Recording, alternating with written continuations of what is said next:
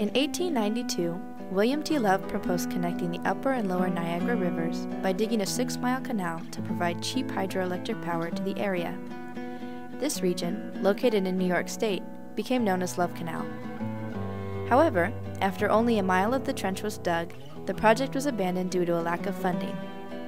The canal then became a landfill for chemical waste used by Hooker Chemical Corporation, the City of Niagara Falls, and the U.S. Army. Approximately 22,000 tons of at least 200 different chemicals were dumped by Hooker Chemical Company from 1942 to 1953. Then, in 1953, they sealed the landfill with a clay cap to contain the chemical waste and sold the land to the Niagara Falls Board of Education for $1. Despite Hooker's warnings of the potentially toxic nature of the property, the city proceeded to build an elementary school on the newly acquired land.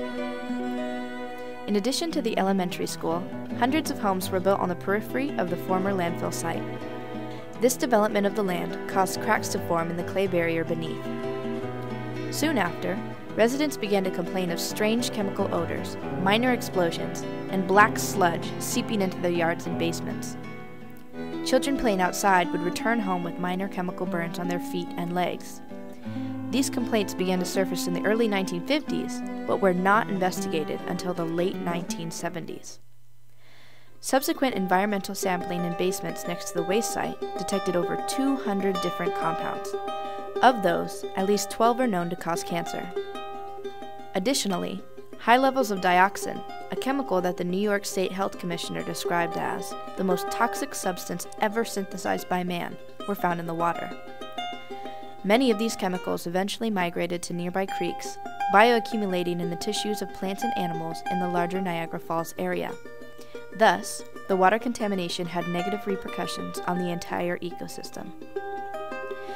With test results pouring in regarding the toxicity of the chemicals surrounding them, the residents of Love Canal became increasingly distressed.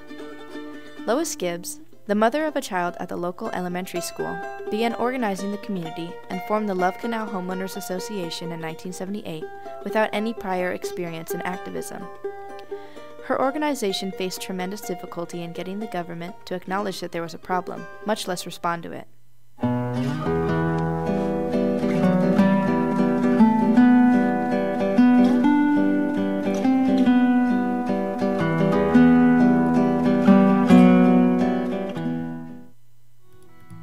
Eventually, a very limited evacuation ensued, and a cleanup of the canal site began. The government only paid for the evacuation of pregnant women and children under the age of 2. Thousands of outraged residents still remained in danger. Then, in 1979, the EPA announced the result of blood tests that showed chromosome damage in over 30% of the residents of Love Canal, as opposed to only 1% in a typical population. Additionally, many children had birth defects. In 1 year, out of 22 pregnancies, only 4 babies were born normally. For example, one child was born with a cleft palate, deformed ears, impaired learning ability, deafness, and an extra row of teeth. By 1980, the residents had become so desperate that they took 2 federal officials hostage and demanded that the president take action. Amid a media frenzy and an upcoming presidential election, President Carter took note and a federal state of emergency was finally declared. A few months later, Congress authorized funding for the permanent relocation of all Love Canal residents. Finally, after years of collective effort and activism, the Love Canal residents seemed to be saved.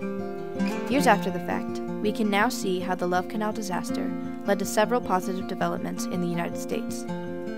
To help ensure that nothing like this happens again, many national legislative changes were enacted to help protect people and the environment.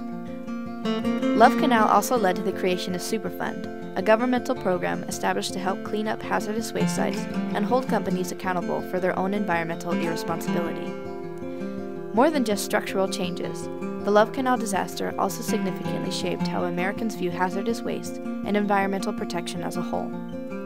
It spawned a grassroots movement that gave Americans a voice on environmental issues and championed the powers of democracy.